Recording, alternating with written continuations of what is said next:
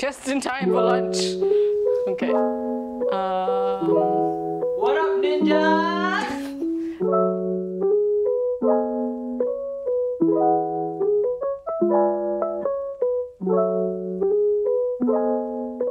Hi ninjas and welcome back to my channel. Today we are making burgers. This is my burger 101 video.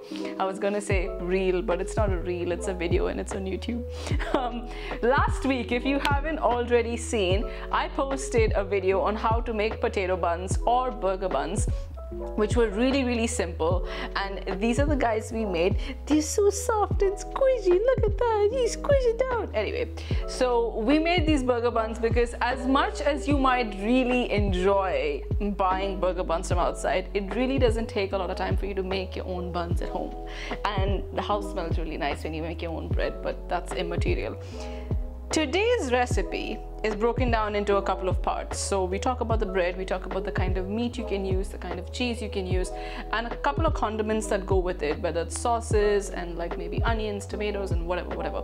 We are making smash slash cheeseburgers. So you're gonna see that they're very juicy and very yummy, and it's something that you would love to have over a weekend when you've got people over, and it's really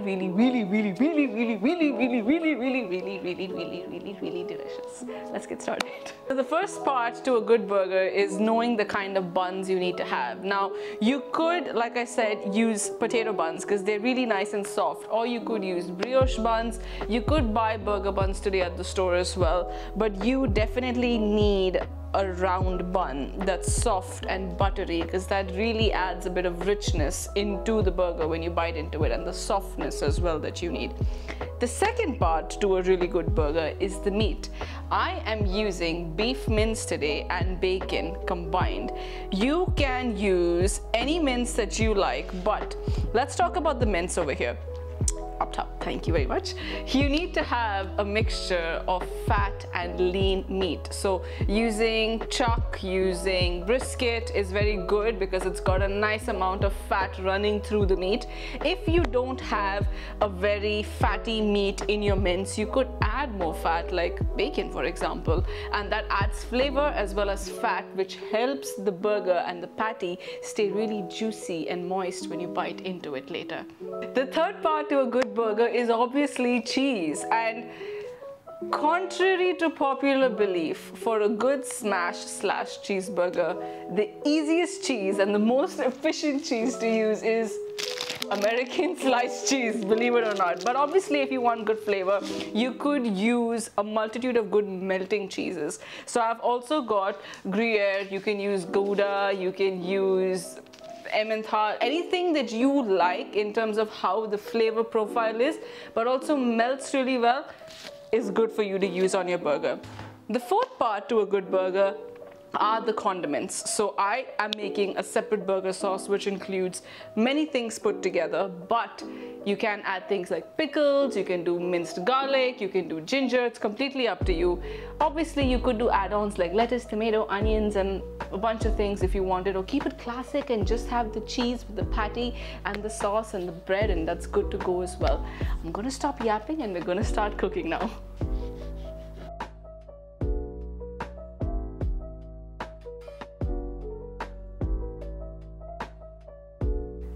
So we're going to get started on the sauce. I'm going to be using some thyme. You can use any fresh herbs that you like.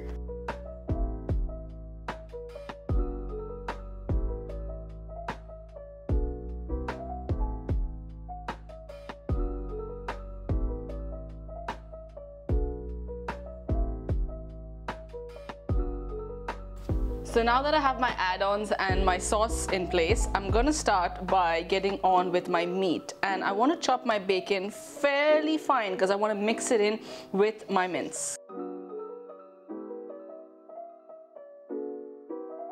So now that you've got your mince mixture completely combined, when it comes to seasoning your burger patties, I just like going simple with salt and pepper. You could do crushed black pepper, flaky salt, it doesn't matter, but good amount of salt and pepper. That's all you really need if you're using good quality meat. You could also do celery salt if you wanted, but I don't go heavy on the spices here. I don't add any ginger, garlic, nothing into it, because really good meat doesn't need a lot of seasoning when it comes to making a good burger.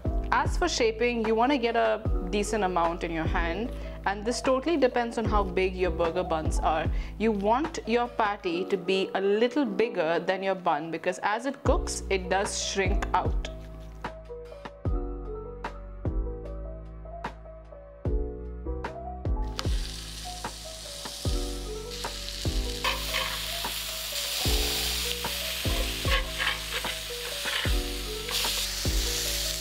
Yeah.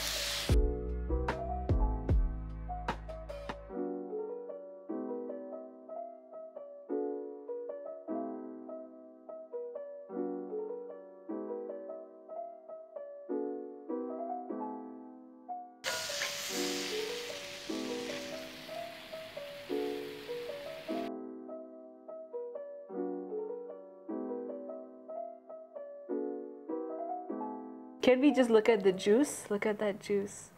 Look at that juice. Now that's a juicy burger. I think dry burgers are just like, you know, a disgrace to humanity. Okay, come on, let's have a bite. Let's try and get everything in it.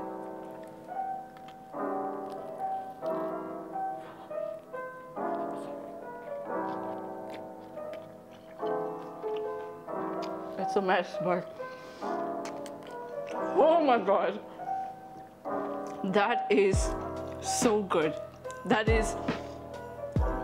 Okay, before I take another bite, can you look at the juice? Can you look at the juice just dripping down? A juicy burger is everything, but the meat can be cooked however you like it. If you want it to be cooked medium, well, completely up to you. If your meat is really good quality meat, don't cook it well done. Please don't cook it well done. Okay, let it have some juice left inside. The cheese is again something that you can decide. Everything is customizable, but this is just how I think I would make a good hearty burger. You know, yeah, you know. This is my burger 101 recipe, you guys. Honestly, once you have a good homemade burger, nothing competes. It is so juicy, so delicious. The homemade potato buns are an absolute winner. The meat, the kind of meat you use, obviously the bacon in there, the types of cheeses you use that have that lovely melting effect, and obviously your add-ons. You could also add more pickles as an add-on. You could do caramelized onions. I kept it fairly simple because that burger sauce is an absolute star. It brings everything together. So I gotta go back to my burger because you know what happens, it's gonna get messy now. So all I'm gonna say is, if you've not already subscribed to my channel, subscribe to my channel. Make sure you already have done that. I got new videos coming out every week. Next week is something sweet, so stay tuned for that. Until then, all I can say is positive ninja vibes.